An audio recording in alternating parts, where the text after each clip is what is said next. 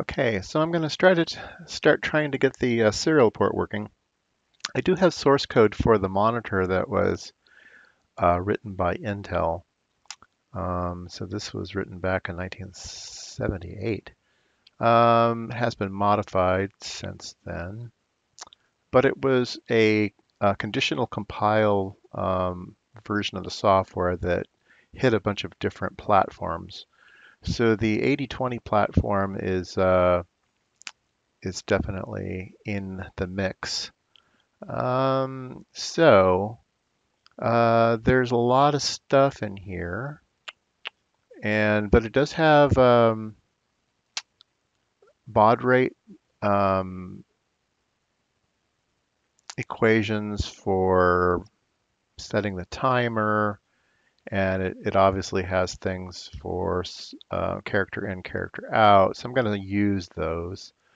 So I've taken my program and I've added to it. So I've basically cut and pasted some stuff and relabeled some things. So now I have the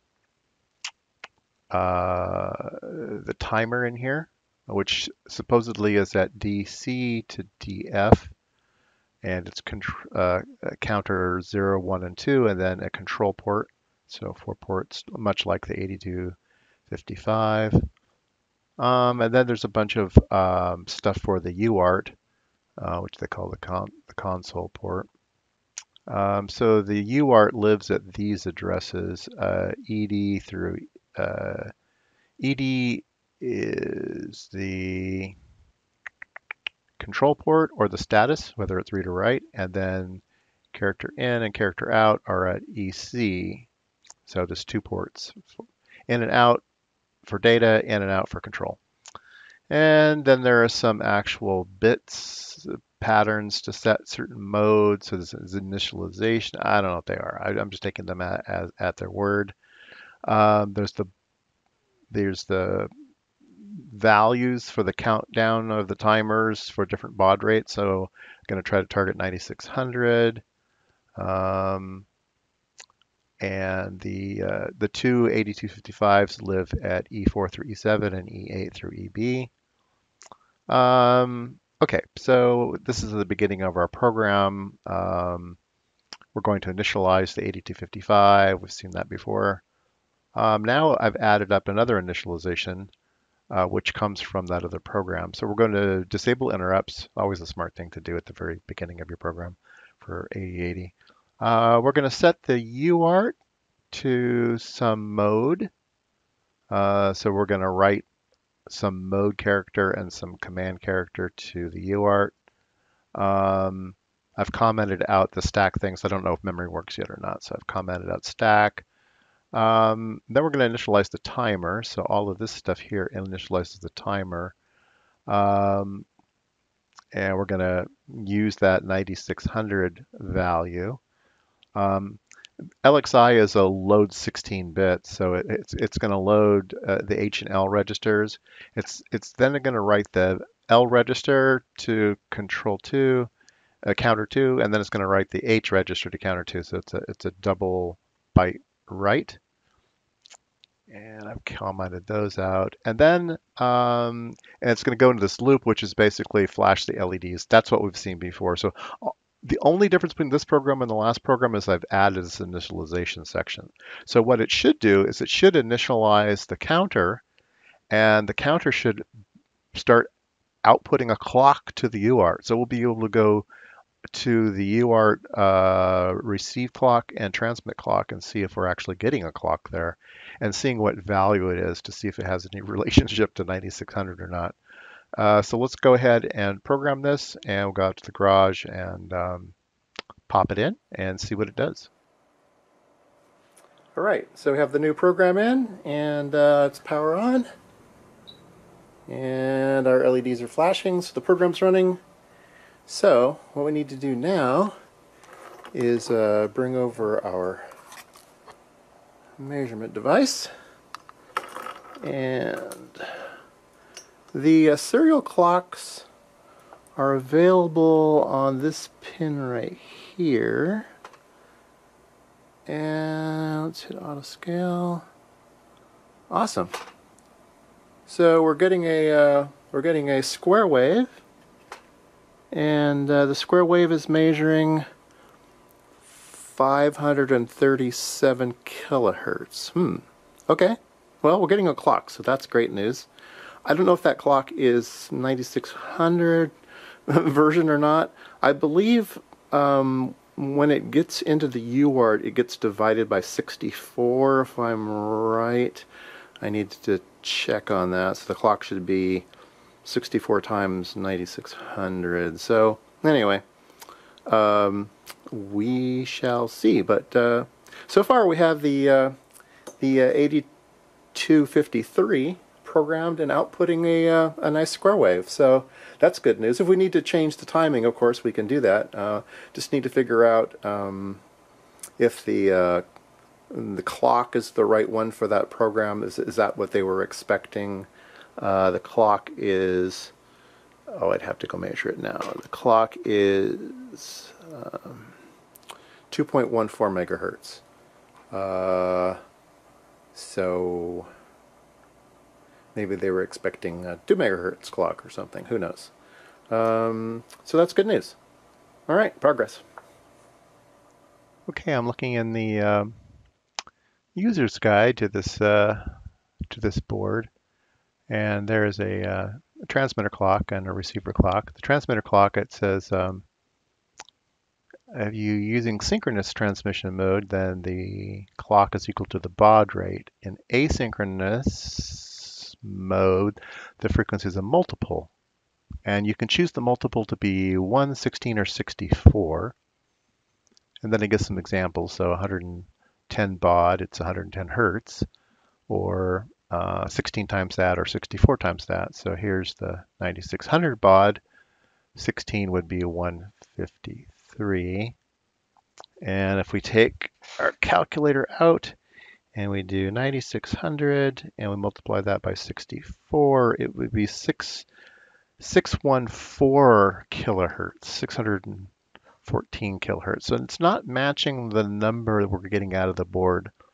So we'll have to dig into that. We might have to come up with our own number, figure out what I'm doing wrong. But looks as though that's an easy fix. It's just a divider in the clock circuit. So just have to figure out what the formula is and pick the right value out here. Here's the receive clock. They're both the same. In fact, in the circuit, the receive clock and the transmit clock are actually hardwired together, so they're both using the exact same clock.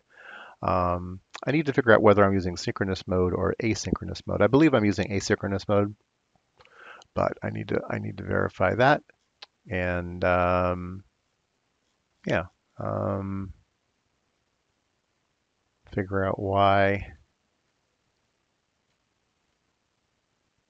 Here's our UART. You can see that there is a pin 9 is the transmit clock, and pin 25 is the receive clock. So those are external inputs to the UART. All right, well, some more investigation. All right, let's take a look at the 8253 in detail. Let's go zoom in here. So the 8253 is here, and the output of counter 2, so there's 0, 1, and 2. The output of counter 2 goes up here to the UART, so it's the output of counter 2 that we want to program. So what is the input of the 8253? The 8253 is just a down counter. You just program it to do down counting. So what's the input? And then we'll know what to divide it by to get to the output. So the input of the 8253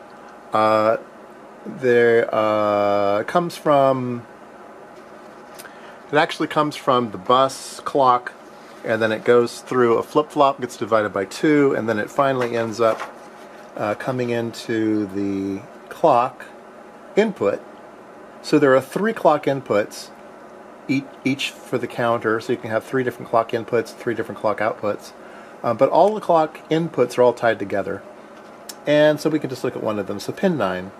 So let's look at pin 9. Pin 9 8253 is here. Can you, let me zoom out a bit here so you can see the counter as well. So let's see, pin 9, this is 12, 11, 10, 9. There we go. So the input to the counter is about a megahertz, 1.07. That's not a very accurate counter, but 1.07. And we know from looking at the code that I programmed, it's a 16-bit counter, and it was loaded with 0, 2. So the number 2. So it should be divided by 2. And if we take a look at the output, which is here, we get 537 kilohertz, which is about half a megahertz. So yeah, it's getting divided by 2. So all we have to do is change that 537 to 9.6 kilohertz. We'll just try to aim for that. So we'll just come up with the divisor to take the 1.07 megahertz and get a 9600 kilohertz, and or 9.6 kilohertz, and go from there. So that should be easy to try. Okay, I have a different program, and I decided that the dividing factor should be 112. So 1.07 megahertz divided by 112 should give us about 9600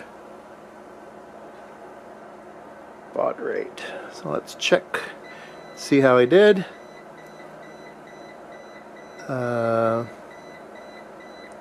There you go, 9.6 kilohertz. Let me turn off my that beeping was my UV eraser. It beeps after it's done. Okay, so how did we do? That is great. 9.6 kilohertz, 9.59 kilohertz, close enough, I say. I forget what the accuracy is for baud rate, but I think that's certainly within tolerance. And we should be able to now program the 8251 to output some data and see if it's spitting out data on the serial connector at 9600. We can use my Rigel scope. It has a serial decoding function in it. So I think that'll be the next step, is to try to get some data coming out of the serial connector.